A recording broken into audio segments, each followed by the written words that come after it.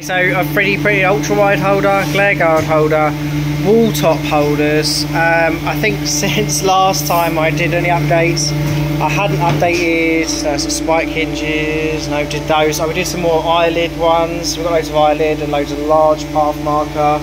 I'm not sure if I updated for 230 volt wall bases, but they're there.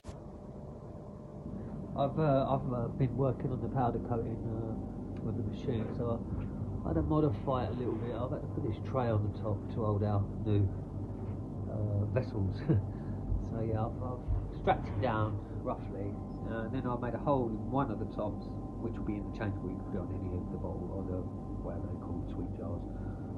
Just blow it out and then put it on, and when you're finished, put the normal lid back on.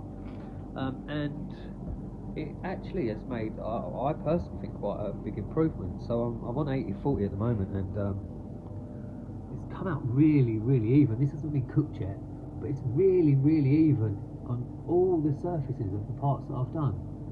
So yeah, time will tell. Let's get in the oven for a bit and see what it's saying.